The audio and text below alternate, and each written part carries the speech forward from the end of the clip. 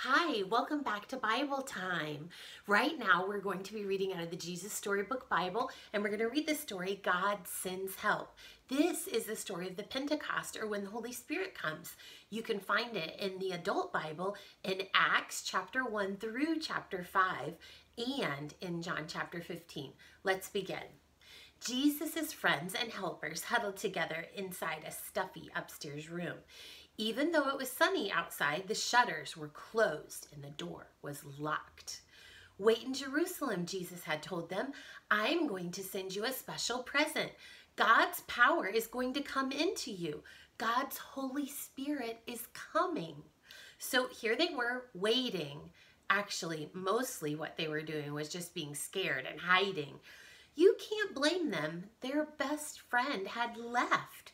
The important people and the leaders were after them, and Jesus had given them a job they didn't know how to do. As they waited, they were praying and remembering how, from the beginning, God had been working out his secret rescue plan. Suddenly, a strong wind filled the little room, whistling through the walls, rustling on the straw floor, and there on everyone's heads, shining in the gloom, were flickering flames, fire that didn't hurt or burn.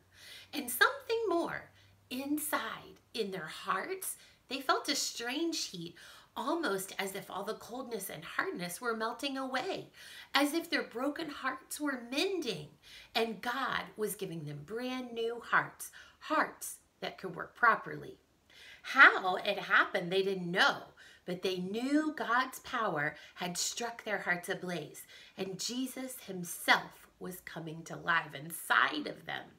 They had seen Jesus go away, but now he was closer than he had ever been, inside their hearts. And this time, nothing could ever separate them.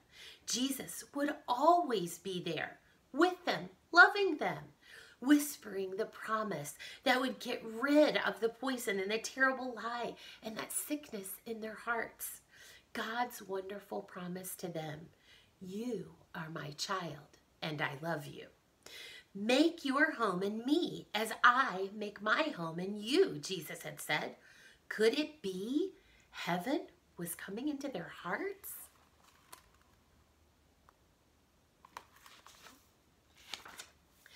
They threw open the shutters. Sunlight flooded through the room as love flooded into their hearts. And the little room was filled with happy noises, dancing feet and singing and laughing. They unlocked the door and surged out into the streets as if they had never been afraid. Peter spoke in a loud voice so everyone could hear. "Jesus died for you," he said, "because he loves you. But God made him alive again, and he has rescued you." People stopped and listened. The words sank deep into their hearts, like the antidote to a deadly poison, like a kiss that wakes you up from a deep sleep. "Stop running away from God," Peter said. "Run to him instead, so he can love you and make you free."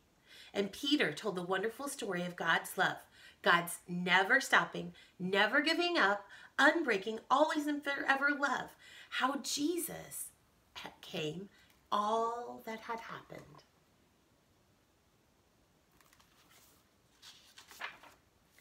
There were lots of people from faraway countries in Jerusalem. They couldn't speak the same language, but as they listened to Peter, everyone could understand what he was saying in their own languages. Many people believed and became Jesus' new friends and helpers. And the wonderful news of Jesus spread like sparks from a fire to villages and towns and cities. Every day, more and more people believed. And so it was that the family of God's children, his special people, grew. One man was watching. "I'll stop this," Saul said. But this was God's plan, and nothing in all the world would ever be able to stop it. And we will learn more about Saul in our next story.